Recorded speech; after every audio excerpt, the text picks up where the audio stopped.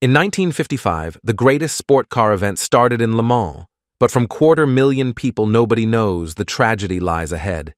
Pierre Levegh rear-ended Lance Macklin at high speed, overriding Macklin's car and launching his own car through the air over a protective earthen berm at 200 km/h and made at least 2 impacts within the spectator area, the last of which caused the car to disintegrate, throwing him onto the track where he was instantly killed.